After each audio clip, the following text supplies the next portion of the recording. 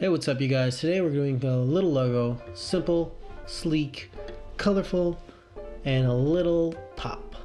So I wanted to do a logo based around a toucan because I really like them. They're really cool. They're very simply made. If you look at them, there's not much going on, just a lot of color. And I think I could turn it into a nice little minimal logo. So I'm looking through Google for some reference images. I like this one, so I'm going to pop that into Illustrator. I found one, I found two, now I'm looking for a third, and I think that'll be the final one. So I want to find maybe something a little circular that's going for the kind of look that I want to help me out with the reference there. Maybe I think no. Wow, this one's perfect. If you see what I mean, like how it's in a circular motion, just gonna check if there's anything else. And I'm gonna grab this one, perfect. So these are the three reference images. Now I'm gonna go look for some Fibonacci spirals. Now this is gonna help guide us to make our logo and our emblem super appealing to the eye. So what I'm going to do is I'm taking a circle from the top corner and dragging it out to fill each square. So it's going to go from bigger to smaller, to smaller, to smaller, to smaller, to smaller, to smaller, to smaller. Alright, so once we get these, we're going to change the colors of each one just so that we could see the difference between the sizes when we're using them, because when we use them they're going to overlap and there's going to be cuts through them, and we just want to make sure that we know kind of a general which shape is which, so we could avoid using the same one or use the same one. So now once we get these all different colors, we're going to select them all and align them. We're going to select them all and align them so they're neat and tidy in the corner and don't bother us as we're working. So now I'm going to take the biggest one, which is the red one, and use this as the main body to the toucan. This will be our circle that we're going to be working inside of. So then I'm going to take a smaller one, and now I'm going to start building the beak. So what I did here is I aligned it to the center where I think I want to place the head of the beak where it meets the bird's face. And then I took the same big red one as the body, and I'm using that for the bottom, and I'm also using it for the middle of the opening of the beak. So now I press Ctrl Y, and what I'm doing here is I'm trying to find the points so I could line them up perfectly so that we don't have any jagged edges and so that it is all smooth. Now, so you can see how things could get messy pretty quick. So what we want to do is once we start going a bit, we want to then break it down with the shape builder tool. So now this will help clear it up so we could continue building. So what I'm going to do is I'm going to select the shape builder tool. I'm going to select the color and I'm going to start breaking apart the parts of the bird and grouping them together. So we're just going to cancel out these outside edges, we don't need those, and you could already see that the bird is starting to form. Now if you don't see it yet, you will soon, trust me. So what I'm going to do now is what am I going to do? Good freaking question. So now what I'm going to do is I'm going to take a more medium-sized circle and I'm going to start breaking the beak into sections. So I know it's not going to look exactly like our reference image, but there are some things we want to change. We don't want everything to kind of look exactly like the reference images. We want to make it our own. We want to have a little differentiation. So I'm breaking it down like this. This is just the way I decide to go about it. You don't have to choose to do it this way. This is just my interpretation of what I'd like to do. So I'm breaking it up into maybe 3 sections. And why I'm doing this is I'm going to make each section a different color.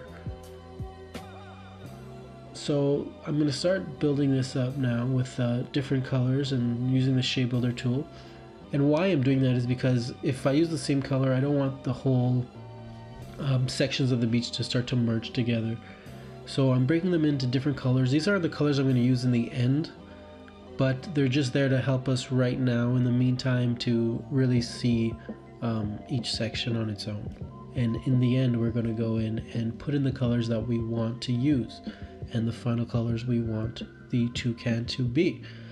So now we're still just cleaning up the work here with the shape builder tool, and just gonna clean this outer section, and I think that's pretty good. Just gonna fix one little part right here, and we're gonna continue onward. So if you could see that now, the beak is a bit more colorful, a bit more just appealing. So now what I want to do is I want to start to build the tail of the bird. And if you can see in the bottom reference image, it kind of just pokes out to the left straight. What I want to do is I want to change that a bit. I want to make it really fit into the circle. So I'm just going to curve it upwards a bit and kind of flow back into the beak. What I don't want to do is I don't want it to meet exactly at the bottom of the beak, so I am going to put this little gap there, as you can see what I'm doing right now. And so we're just going to work this out a bit. I'm going to maybe make this a little longer in the middle and have the outer ones a bit shorter, just to have a little bit of a contrast there. And let's just start to break the colors down a bit and see what might work and what might not work. See, so I don't think I want that. I think that's too smooth, and I think I want to have this one a bit taller. But see, I don't want that one to touch the beak, so I'm gonna separate them a bit and make the outer ones a bit smaller. So I'm gonna eliminate this negative space, and you can see that it's maybe starting to look a little better.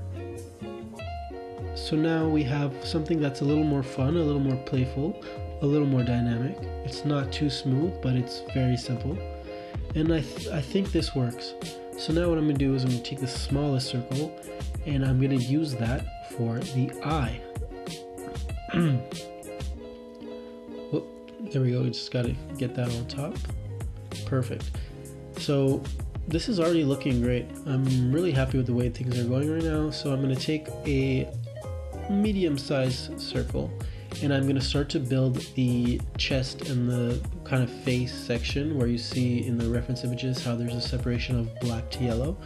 What I'm gonna do is I'm gonna start building that yellow space. I'm gonna just simply use a few circles. I don't think I need anything more complex than that. And then I'm just gonna take that same circle and use that to join them together. I'm gonna press Ctrl Y to make sure they're lined up well, and perfect. So what I'm gonna do now is that is gonna allow it to be kind of smooth and have a little flowy motion, as opposed to just making it straight or just making it dip into a sharp point. Now this one is what I'm gonna do here is I'm gonna make this into a wing. I'm gonna start to use the shape builder tool and I'm gonna section these things out. Gonna make this a little bit of a different color so we could see it, and I'm really liking the way this is looking. So I'm gonna take out these lines and just gonna fix this up a bit more. Gotta smooth this out a bit and use the eye and make it black. And I think we're ready to start coloring it. There's some parts I want to fix up. I really like this, guys. So what I'm going to do is I'm going to start to color it. What I'm going to do is I'm going to take the eyedropper tool and I'm going to start to drop in those colors from the reference images into our own and start to really finalize our image. I like this orange. I'm going to use that for this section right here, and on top right here I'm going to use maybe a yellow. I like that. Here I'm going to use a green. Oops. And for this one I'm going to use a red. A vibrant red, nice. And this I'm gonna use a darker red, maybe a burgundy, something a little more darker. This one, I think I'm gonna use a light blue. No, those are too dark. I think I'm gonna use the top one here. Yeah, I like this one, I like this one. So I'm gonna use this light blue, and for this one, I just wanna fix this a bit. I wanna make this color a bit different. Maybe not. I think I'm just gonna stick to like an orangey yellow for this bottom one. Something like this, perfect. And so for the body I want a black, and for this wing I wanted green, but I don't think I wanted a green like this. I think I want to make it a bit darker, so I'm gonna just make it a little bit darker. Here we go. I like that. It stands out, but it also blends in, and I think it really works. So for the rest, the tail, I think I'm gonna use a darker blue, maybe something in the tail here. Yes, I like that, but maybe we're gonna make the middle one a bit of a different blue, maybe lighter, maybe something around here. Oops. And for the outer ones, we're gonna make them just a bit darker as well, so it has a little bit more of a contrast, something about right here. I think I like that. Perfect. So just get that done. Perfect. So you can see that this toucan is looking great. I like it. There's just one thing that's bothering me, and it is the chest plate and the yellow in the face. I want to make it a bit bigger, and I think I want to do something where I overlap the chest area to overlap the wing, just because if you can see in the bottom of our reference image, as it's looking over, you could kind of see that the under of it, I don't know if birds have chins, but in the chin area of where a chin might be on a bird, you can see the yellow is kind of going over the back, and I think I like that kind of a look, so I'm going to try to do that here. And so we're going to do that with some yellow, start to build the shapes together and make it all smooth, make sure we get everything right. And just this little spot in the middle, and just a little part missing right there on the right. I like this. I really like this. All right, just these small spots. Let's get rid of the lines. And I really like this. So let's see this versus the one we had, the original. Let's compare them. I think I'm gonna go with the new one. If you like the other one, let me know in the comments and we could fight about it. So I'm going to use that new one, the latest one, with the chest overlapping the wing. We're going to clean this up a bit. We're going to go in the Pathfinder right here, and we're going to just clean it up a bit. Perfect. And pretty much there we have it, guys. That is our toucan. I hope you guys liked the video. If you did, we're a new channel here and we could use the support, so more videos coming out, and see you then.